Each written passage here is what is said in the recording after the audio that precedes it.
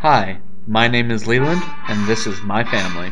My family history begins in a little town in Norway, where my great-great-great-grandfather Gulbrand Tellefsen was born. After marrying his childhood sweetheart Christina, Gulbrand decided that in order to make a better life for his family, that he must travel to the United States. Because Gulbrand was a savvy sailor, he sailed all the way from Norway to the United States. While there, he set up a foundation for his family to come over on a later trip.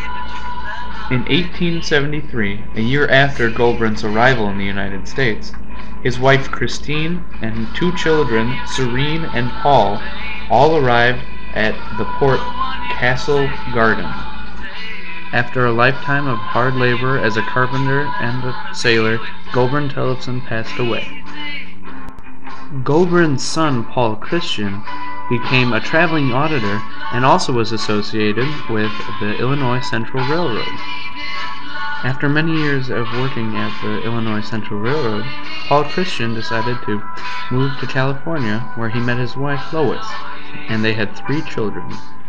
One of Paul Christian's children, Ralph Tellefsen, wandered upon the field of insurance, where he stayed for the rest of his life. After Paul Christian's death, the family moved to Elmhurst, Illinois, where Paul would be buried. During Ralph Tellefsen's second marriage, he had 2 children, one being Ralph Tellefsen Jr., which is my grandfather.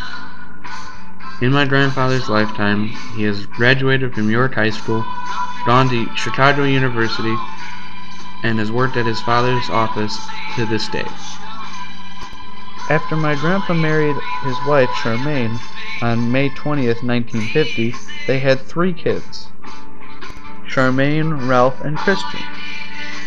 After my father, Ralph Tellefsen III, married my mother Nancy, on August 11th, 1990, they had 1 child, me.